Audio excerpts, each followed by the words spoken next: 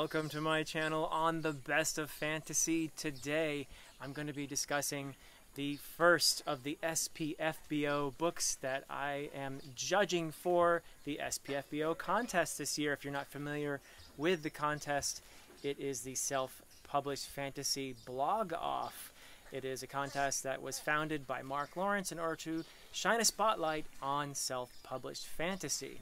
And I am very privileged this year for SPFBO number 9 to be one of the judges. There are 10 panels or judges, as it were, and some of them consist of a group of people. Some of them, like myself, are just individuals.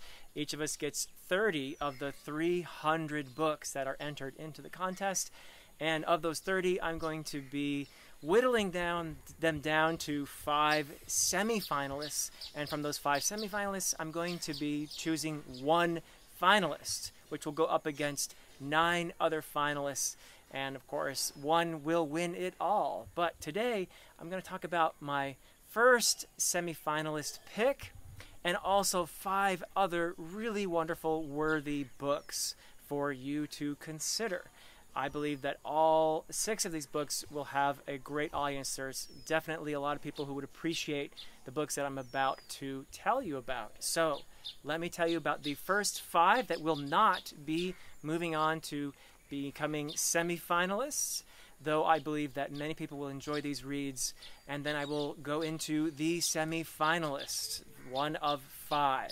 So here we go.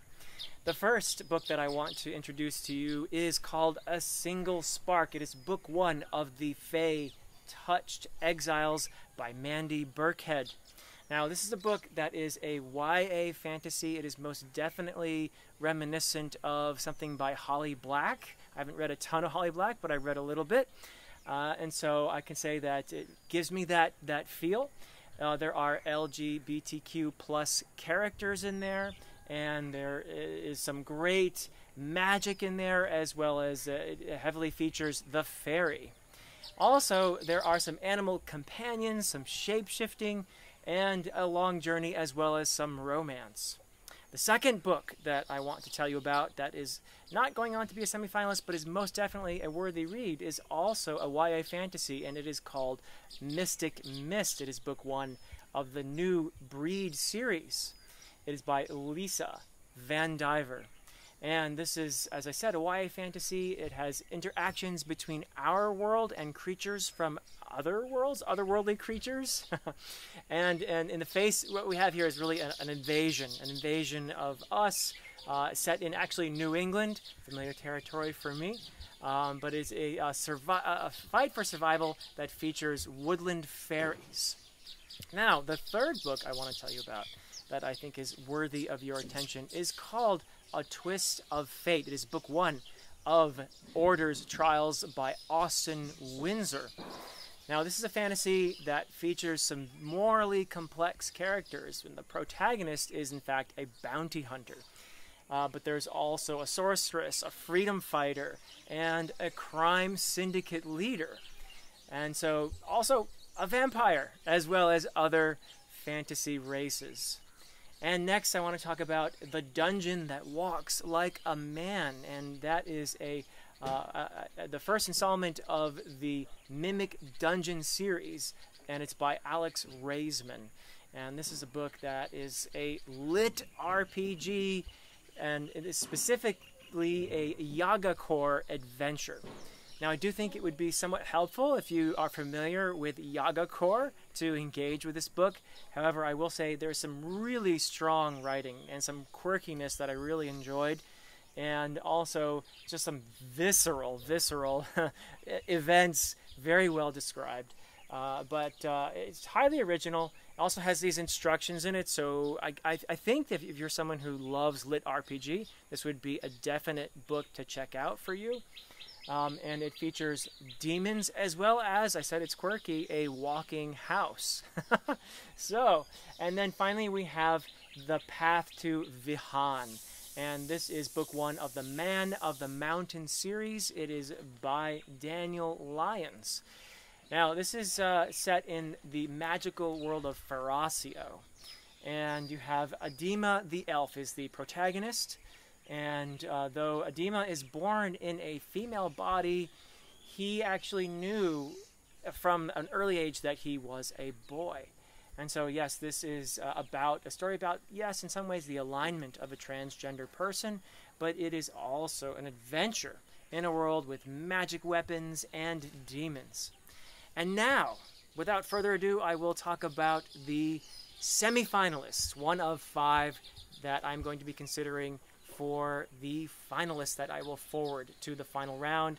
And this book is called A Gamble of Gods. It is book 1 in the Order of the Dragon. It is by Mitriel Feywood. And I just want to say as an aside that I think that is the coolest name for a fantasy author you could have, Mitriel Feywood. So, A Gamble of Gods is not so much genre bending as it is genre smashing. It openly takes fantasy and science fiction and collides them. And it even directly asks about the differences between fantasy and science fiction. So it deliberately engages with that by asking what is magic versus what is technology and how different are these things. It does this through 3 main protagonists who are pictured on the cover. My personal favorite of the 3 is without a doubt Connor, but I also did enjoy the arcs of Selena and Christian. And so you also have these 3 really having to learn a lot about the history behind who they are and how to interact with one another, as well as to learn how to fight for their very survival. There is a strong sort of mystery element here as they are really trying to figure all this out. And the character, along with the characters, the reader is trying to figure it all out. And the Order of the Dragon is perhaps one of the biggest mysteries of all, which is, of course, part of the title, so not really a spoiler, but it is a fun thing to watch the characters figure out what exactly this is. Now, I think it was a very bold choice to smash these genres together, but perhaps an even bolder, more ambitious choice was to make this all first-person narration, and not just one narrator, but several narrators. There are multiple first-person narrators, which is a very unusual choice and bold, and there are certain advantages that Mitriel Feywood definitely takes advantage of with these first-person narrators. One of which is it really does give you a flavor of the characters. It really gives you some insight into who they are and what makes them tick. Now, of course, there are some risks as well in having all of these first-person narrators. For one thing, we know that if the narrator is telling the scene in past tense, that somehow the narrator survived the scene, so that's a kind of a spoiler in a way. And it is just a very difficult thing to pull off. And I think for the most part, Feywood did a very good job with this. I would say that she succeeded in giving these characters, especially the 3 protagonists, distinct voices.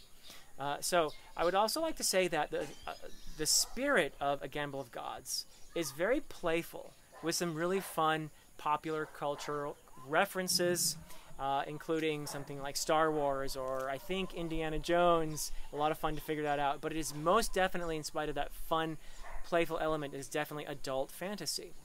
So there's humor, and there's action, and there's romance.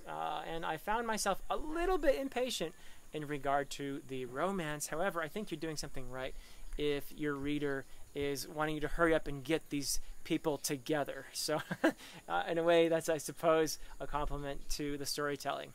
Also, there are some major heavy themes in there, such as anxiety and depression, along with some world-hopping action and some really just wonderful interactions between these main characters. So I finished the book really keen to continue with the series and to read on with this really ambitious story that Mitriel Feywood has started.